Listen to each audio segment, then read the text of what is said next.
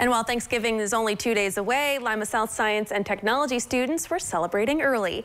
This afternoon, the kids gathered at the tables to feast on a traditional Thanksgiving meal. On the menu was venison, sweet potatoes, and apple crisps. Many staff members helped serve the meal while dressing up as pilgrims and Native Americans. During the feast, we talked with 2 students about the impact that Thanksgiving has on them.